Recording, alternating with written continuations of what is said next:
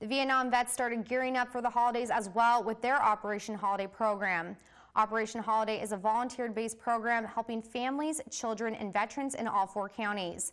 They have 2 different programs, Operation Feed a Family and Operation Toys for Kids. Right now, over 600 families are signed up for their Operation Feed a Family program.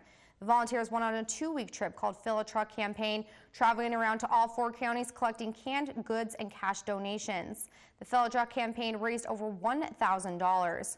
Operation Holiday volunteers are now working on filling up Thanksgiving boxes and will be delivering them starting next week. Michael Jackson, director of the Operation Holiday programs, says they will be delivering over 900 Thanksgiving boxes this year.